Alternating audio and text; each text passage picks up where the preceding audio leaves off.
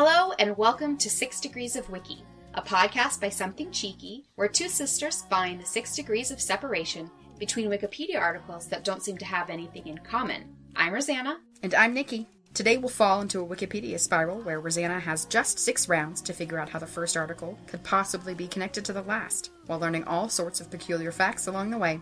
Let's get started. Last month, we went from Wonder Woman to the Grimm brothers. Since it's a new month, we're starting a new topic. Round 1. Today, we're spiraling from Mae West to Trojan Horse. Mae West was an American actress, singer, and screenwriter. Also a sex symbol. Her career spanned 7 decades, and she was quite controversial and had a lot of fights with censorship.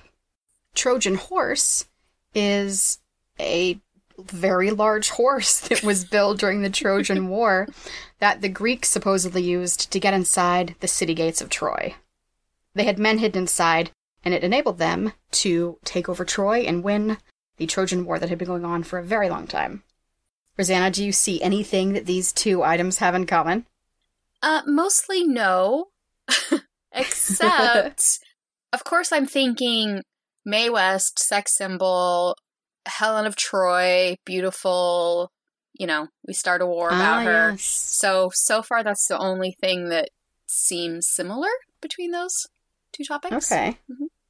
Well, you're wrong, so just so you know right off the bat. Great! So let's start with some information about our first degree, which is Mae West. She was born in 1893, died in 1980, just about a year before I was born. Maybe I'm Mae West reincarnated. I feel like that's probably true. I feel like it is too. So she was very famous for lighthearted, double entendres, breezy sexual independence. She was very, very controversial, though, because censorship in plays and films started really ramping up. One reason she was so popular is because she just completely bucked the system. She made comedy out of conventional mores, very moralistic society that was going on right then. And it was the Depression era, and the audience loved her for this because their lives were pretty tough. So it was nice to get out of it. She started performing when she was 5 in front of a church social, and then just started branching out from there until she was doing vaudeville, and she performed on stage in New York City, and then she moved to Hollywood and became a comedian, and an actress and a writer in the motion picture industry, which was pretty uncommon for women. She wrote a ton of her own screenplays, and when she didn't, she often really changed the dialogue for her character. She was also in radio and television. She almost got banned from the radio at one point. The American Film Institute named her 15th among the greatest female stars of classic American cinema. Wow. There was a really great line about her parents, is that her parents married, quote, to the pleasure of the groom's parents and the displeasure of the bride's parents, end quote. And her parents sound like TV show characters. So her dad was a prize fighter that they called Battlin' Jack West. Ooh. Then later, when he retired from that, he became a special policeman and then had his own private investigation agency. That sounds like a Marvel backstory. And her mom was a former corset and fashion model. So we see where she got, I guess, the fighting spirit and her looks. She was also an early supporter of the women's lib movement and gay rights, which, in the 20s, unheard of for gay rights. She started on Broadway, but she didn't go to film until she was 40, which is really late for a woman. What? Especially then, yeah. Wow, that's amazing. Yeah. So she had a ton of problems with the censors. At one point, she was asked how she felt about censorship, and she said, "I believe in censorship. I made a fortune out of it." She actually did a lot of fighting against censorship, but she was very funny. She was the highest paid woman in the country and the second highest paid person in the U.S. behind William Hearst. Wow. She made more than the president. As we said, religious leaders really condemned a lot of the work that she did, called her a negative role model. And in the 50s, after she stopped making movies, for the most part, Because of all the heavy censorship she was tired of dealing with, she moved to Las Vegas and did a stage show that, like, broke records for the amount of money it made. So she sang on stage while surrounded by a stage full of bodybuilders. Nice. She was doing so well, she had her pick of roles. These are roles she turned down. Playing opposite Marlon Brando and Elvis Presley. Wow. She turned down 2 movies by Fellini. And she even turned down a role in Gone with the Wind. She turned it down because they wouldn't let her change all the lines she wanted. Here are my most interesting facts about Mae West. In 1959, CBS censored an interview she did on a show called Person to Person. CBS executives felt that the television audience was not ready to see the nude marble statue of her that was on her piano. So they cut the entire interview. Another awesome thing that showed what a wonderful person she was, and also how rich she was. After she was done doing movies, she dated one guy, a boxing champion named William Jones or Gorilla Jones. The management at her apartment building barred him from entering because he was black. So she bought the building and lifted the ban. I love this woman. She's amazing. That's very Bruce Wayne of her. Round 2. Okay, Rosanna. Yes. You've learned all about Mae West. What do you think the next degree is between Mae West and Trojan Horse? I have no idea. There was a lot in there, so there's a lot to work with. None of the words that you said made me go, So a couple of words that stuck out were censorship, vaudeville, Gone with the Wind, double entendre, Elvis. I will tell you this, Rosanna. I considered most of those that you just said, and wonderful. I followed the path to see. So I think let's go with censorship. Censorship is incorrect. But you did come up with it. The next degree is vaudeville. Oh, that was number 2 on my guess. Okay, well, maybe that means I'll do better next time. That's not what that means. That never means that. Let's learn about vaudeville. It is a theatrical genre of variety entertainment, is the technical definition. It was basically a variety show. It was really popular in the US and Canada from the early 1880s until the 1930s, when they lost their audience to movies. So it was basically a show with a bill of incredibly varied acts. Here are some examples of the acts that a vaudevillian show may have had. Classical music, popular music, comedians, trained animals, female and male impersonators, acrobats, and sometimes pieces of movies in the later years. Wow. Yeah, a whole bunch of stuff. And there's even more. They even had some Wild West show stuff in some of them. So originally they were just kind of shows put on, but eventually turned into entire touring companies. And if you went to a vaudeville show today, you would be very offended by a lot that was in it. I'm just gonna start with racism. I feel like there's a lot of racist content. Oh, so much racism. Blackface, right? Oh, yeah. And not just that. So many people were immigrating to the U.S. at that time. They made fun of not just African culture, but stereotypes about Irish people, Chinese, Italians, Germans, Jews. It was bad. Around the 1910s, they really started to decline because of movies. And so vaudeville performers like Mae West and Fanny Price and the Marx Brothers moved into movies. A lot of the vaudeville theaters were turned into movie theaters themselves, movie cinemas. There were some polite versions of these shows where you weren't allowed to say things like hell and stuff like that. My most interesting fact about vaudeville shows is in one particular touring company by Tony Pastor, he had signs backstage that said, "Don't say slob or son of a gun or holy gee on the stage unless you want to be canceled." Round 3. Rosanna, are you ready to guess the next degree between vaudeville and Trojan Horse? I'm ready. What is it? I have no idea, but I'm ready. You listed so many things that I would like to hear about. I know!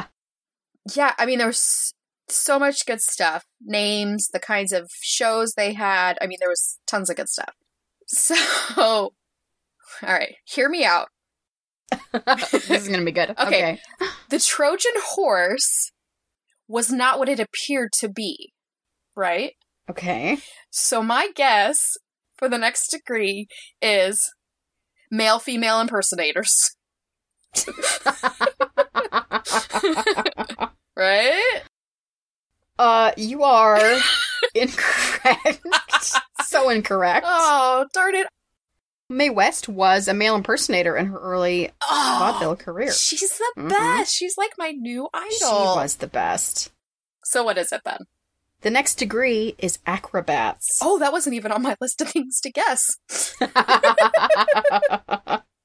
So this article wasn't very long, and it's one of those Wikipedia articles that needs additional citations for verification. Yes. So everything I say about acrobats, listeners, take with a grain of salt.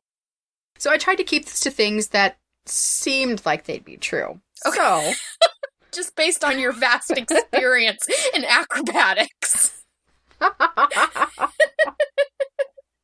Acrobats perform extraordinary human feats of balance and agility and motor coordination. Basically, they jump around and fly through the air a lot.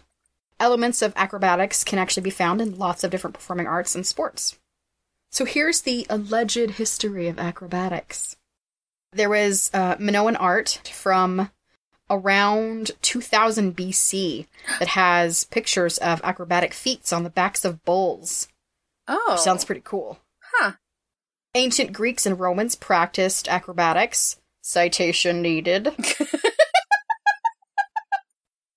It's too late to find out if it's true. Nobody really knows. All right.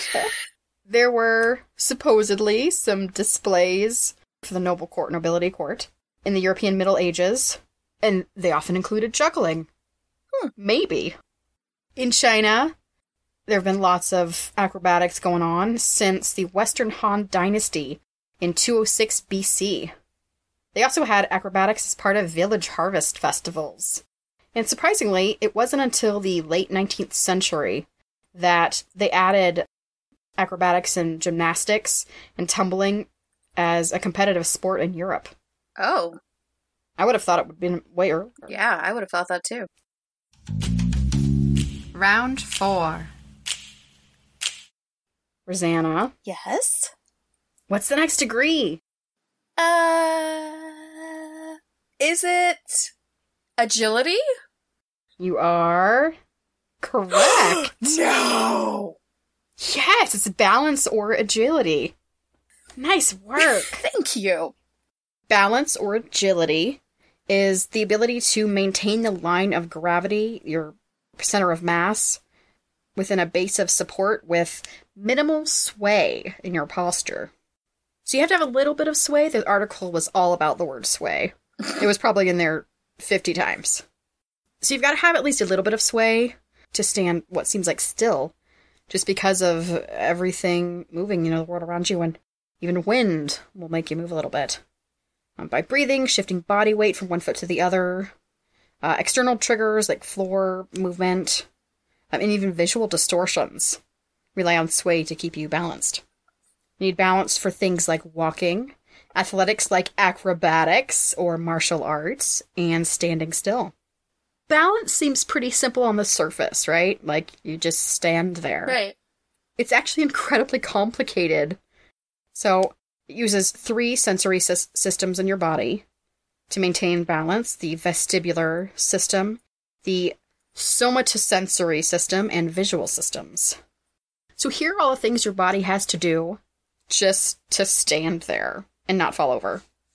It has to regulate equilibrium, get directional information based on your head position, where you're facing. It has to get information from your joints and your skin. It has to keep track of its spatial position and movement, not just in general, but relative to the support surface that you're standing on. It has to use the movement position of all your different body parts and their relation to one another. Also, how vertical you are based on your body and head motion, your location spatially in reference to other objects around. It has to detect changes in the orientation of your body based on your support base. And also if that support base is moving. So all that just to stand up. Just to stand up and not do anything else while you're standing there. Just not fall. Yeah. I thought I was clumsy, but I feel pretty good about myself for being able to stand up straight for a while. I fall down less than one time a day, so I'm doing well. So the article had a whole bunch of boring stuff about measuring balance, and I'm going to skip that. You're welcome. The coolest fact in this article was, so there are a lot of assessment tools you can use to measure balance. One is called the NeuroCalm, and the tool is $250,000. Whoa. But they have learned that things like the Nintendo Wii Balance Board have also been shown to give accurate results for $25 instead of $250,000. That's exactly what I thought of when you said tools to measure balance. I was like, oh, a balance board. I used to have one of those. So you could save a lot of money. Yeah. Round 5. Are you ready, Rosanna? We're getting close to the end. Yeah. What is the next degree between balance and Trojan horse? That was a weird article. Okay, so I'm gonna go... I mean, anything I come up with is just gonna be bananas. I'm gonna try visual distortion. Oh, okay. You are incorrect. The next degree is martial arts. Oh, seriously? Okay, I'm really confused now. Okay, here we go. Martial arts. Lots of systems and traditions of combat practices. They're practiced for lots of different reasons, not just self-defense, fighting, but also military and law enforcement, mental and spiritual development, also entertainment and preservation of cultural heritage for different nations. Mostly people associate it with fighting arts of Eastern Asia. The term martial arts itself, even though East Asia has had these fighting styles for longer, the term martial arts originally referred to the combat systems in Europe as early as the 1550s. The phrase martial arts is derived from Latin, meaning arts of Mars, and Mars is the god of war in Roman mythology. Oh, of course. It makes so much sense when you say it. Yeah, I never thought about it. No. It's got Mars in it. Right. So the oldest works of art that have scenes of battle considered martial arts are cave paintings from eastern Spain from about 10,000 or 6,000 BCE. Wow. Really, that's a big range. And it showed organized groups fighting with bows and arrows. Chinese martial arts, which we're probably most familiar with in the Western world, they originated during the Xia dynasty over 4,000 years ago. So alternately in Europe, the earliest martial arts traditions are from ancient Greece. They had a lot of them in the ancient Olympic Games, boxing, wrestling. But the gladiatorial combat was included in the martial arts phrase. So, you've probably heard of Bruce Lee. Yes. He's credited as one of the first instructors to openly teach Chinese martial arts to Westerners.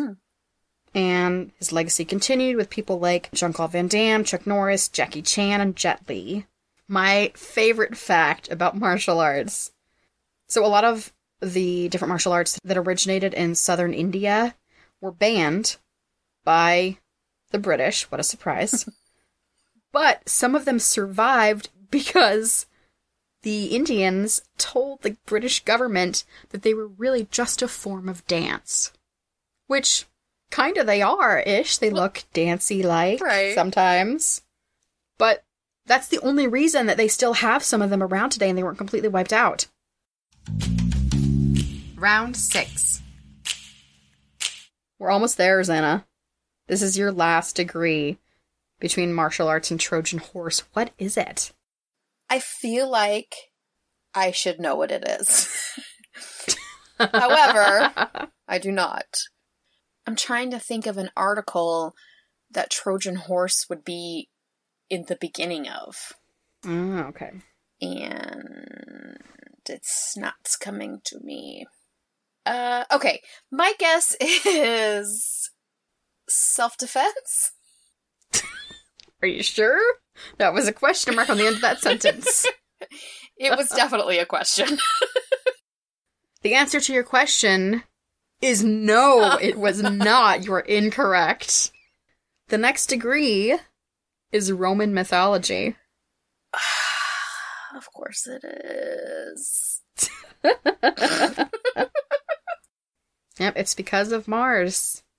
So Roman mythology is just a body of traditional stories that are about ancient Rome's legendary origins and religious systems. The Roman myths are often political or moral. A lot of them have to do with how the Roman government worked in accordance with divine law and how people adhered to moral expectations or failed to. There's a lot of punishment in Roman mythology. Often for things that are not people's fault. It's unfortunate. Like if you're related to the wrong person, you're in trouble. I mean, that could be true nowadays, too. That's fair. I'll give you that. Thanks. One really interesting thing about the Romans is they usually treated all these, what we call myths, as historical. Even if they had a lot of miraculous or supernatural elements to them. And the Trojan horse is arguably the most famous bit of Roman mythology. So we don't know if it actually happened or not. And as we've talked about before, the Romans borrowed a lot of religious stuff from other cultures that they took over. Mm-hmm. A lot of Roman mythology is based on Greek or Etruscan myths. One interesting fact, I have a tattoo that says Adantis Fortuna Juvat, which basically means fortune favors the bold, which is a line from the Aeneid by Virgil, which is where we got a lot of the myths from the Romans. Like I said, the Roman myths were often used for historical accounts and taken as kind of biblical truth. Yeah. My favorite fact about Roman mythology is that there were a lot of prophecies about world history and Rome's destiny, and they just happened to turn up fortuitously at certain times in history, suddenly discovered in these books that nobody but priests could read. So that's Roman mythology. Let's talk about the Trojan horse. All right. So the Trojan horse is part of a tale from the Trojan War. Basically, the Greeks used it to trick the Trojans into letting them in to the city of Troy. The Trojan War had been going on for 10 years, a siege for 10 years. That's crazy. And so the Greeks built this giant wooden horse, and they hid elite warriors inside. The Greeks pretend to sail away. They just leave the horse behind. So the Trojans pull it inside, thinking it's a victory trophy. The soldiers inside wait till nighttime, and then they creep out of the horse and open the gates for the Greek army, who had sailed back under the cover of night. It just seems like you've been fighting for 10 years and they just give up and you're not suspicious? Mm-hmm. That's 10 years. So the Greeks won the war because of this, because they destroyed the city of Troy. The main source of this story is from the Aeneid by Virgil, which is an epic poem in Latin. It's also referred to in Homer's Odyssey. So here's some cool stuff about it. There was an inscription engraved on the horse that said, "For their return home, the Greeks dedicate this offering to Athena." And that's kind of how they convinced the Trojans, is that they left it behind as an apology to Athena for destroying so much stuff during the war. There were somewhere between 23 and 40 men inside of the horse. So one guy actually stayed outside of the horse. He was supposed to pretend the Greeks abandoned him. His name was Sinon. And then he was going to signal the Greeks by lighting a beacon at night. I mean, it's a good plan if you can get the other people to go for it. Mm-hmm. An interesting fact about the Trojan horse. Historians think that it may have actually been other things, not actually a horse, just because of wording in ancient Greek. But there is a very speculative theory by Fritz Schackermeyer. There are a lot of CHs in that word. And he says that the Trojan horse was just a metaphor for an earthquake that damaged the walls of Troy and let the Greeks in. Here's his reasoning. Horse represents Poseidon, who is the god of the sea, and horses and earthquakes. There are archaeological digs that have found that Troy was heavily damaged in an earthquake, but we don't know when exactly. Yeah, but you can't create an earthquake. Well, supposedly Poseidon could. But also, Poseidon built the walls of Troy in the first place, so... But gods are fickle, so who knows? Also not real.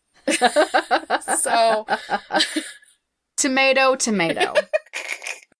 So next week, we are going to find out who didn't fall for the trick. Oh. Was it Helen? We will see. Listeners, you have to tune in next week to find out if it was Helen of Troy. So we've made it through all 6 degrees. We went from Mae West to vaudeville to acrobats to balance, agility, to martial arts, to Roman mythology, to Trojan horse. Next week, we will start with Trojan horse again. Rosanna, what did you think of this spiral? This was a fun spiral. I had a good time following along. Good. Or not following along very well at all. And my favorite part, of course, is all the information about Mae West, because I didn't know any of it, and she's amazing. Yeah, she is my new idol.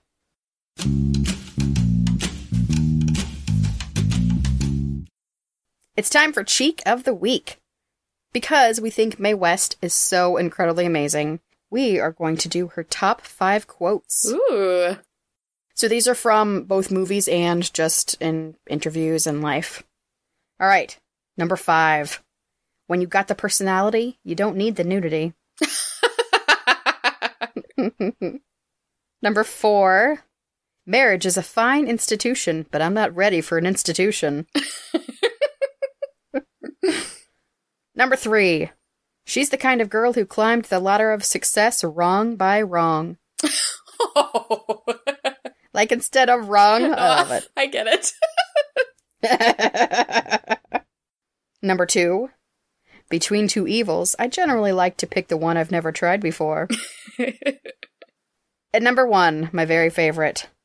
When I'm good, I'm very good. When I'm bad, I'm better. Ooh, that's a good one. So we hope that you like Mae West as much as we like Mae West. And you should definitely go read the whole article about her, because she was amazing. And let us know if you do.